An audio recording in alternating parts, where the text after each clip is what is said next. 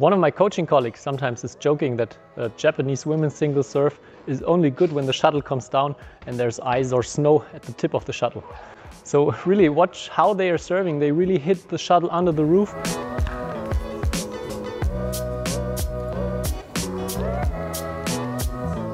In this video I want to give you some tips and tricks for the forehand serve, some tactical things but also some technical things if you're just starting out and want to learn the long forehand serve. So first of all, why do we actually need a long forehand serve, or why should we use it? The first obvious reason is we want to push our opponent all the way to the rear court. So the goal should be to place it at the baseline. Of course you want to play it high enough so he or she has to go all the way to the back.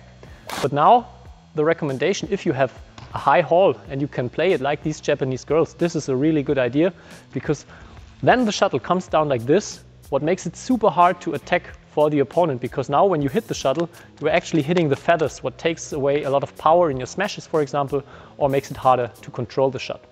If you play it a little bit lower, then the shuttle comes like this and it's a lot easier to attack it or to play some variations, some dangerous things from the rear court. Then you have two more options. You want to place it more to the middle of the court, or you want to place it more to the outside. Placing it to the middle of the court can be a good idea because that takes away the angles for the attack of your opponent. So now the shuttle is going to pass you, no matter if he hits on your forehand or your backhand side.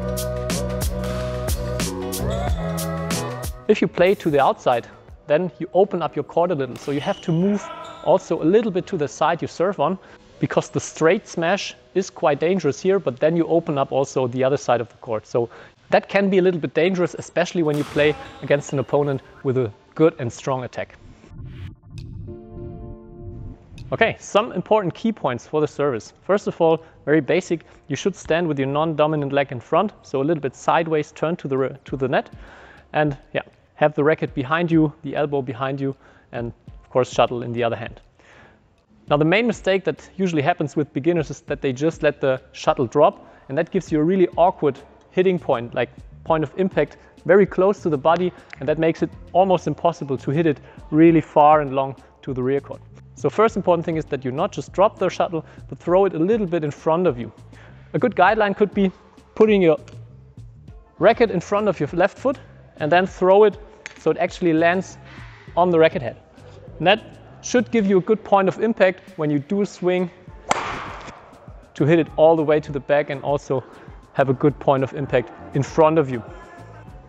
With the movement, two more things. First of all, try to shift your body weight during the service forward. So in the beginning, I'm standing here on my right foot in the rear, and then I push a little bit forward, and in the end my weight is on my left foot. So go forward, also push the hip a little bit forward, and with the swing, just imagine a golf player that is hitting with one arm. So the racket can really make a big swing. You have a lot of time afterwards, so you don't have to be ready right away. You can swing over your shoulder and really try to hit the shuttle super high and all the way to the back.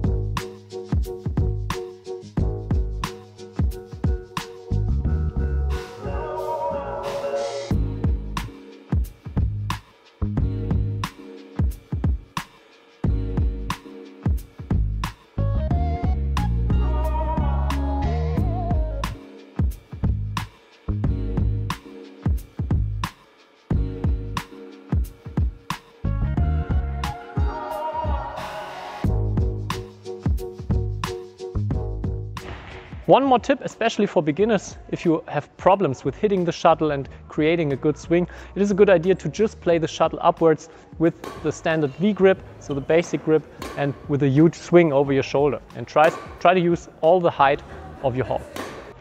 So much for the forehand serve. I hope it gave you some good ideas and some tips how and why to serve with the forehand. And don't be afraid, even in men's singles, when you see top players only serving backhand. The reason is they have a very strong attack, so they don't want to give away the attack right from the beginning.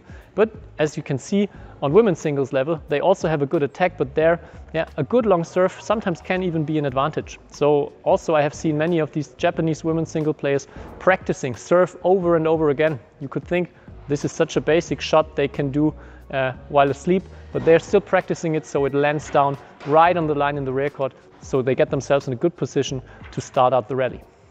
One last thing before you jump off, definitely hit the subscribe button if you're not already following my channel yet. Activate the notifications, like this video of course, and then see you in the next video. Bye bye.